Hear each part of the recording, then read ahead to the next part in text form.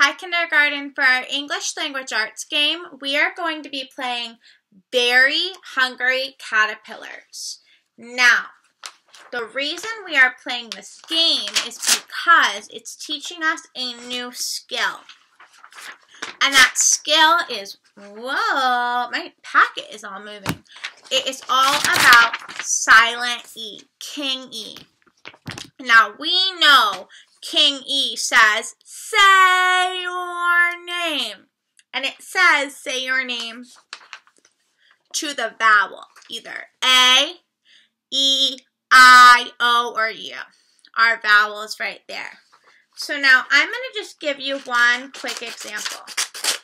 So in your pictures, you're going to see that you have caterpillars, and you're going to see that you have leaves. I'm just cutting a few as an example so you can see the caterpillars and the leaves. So I'm going to try to read all of the caterpillar words. I'll give you one right here.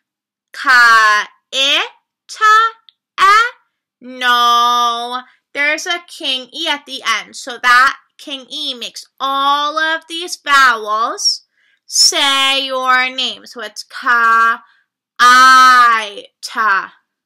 kite. Now this one, sn, remember King E, a-ka, snake. Now, if I'm looking at these pictures, I have a cake and a snake. Look at, I found the match. Snake caterpillar, snake leaf. It goes on top of each other.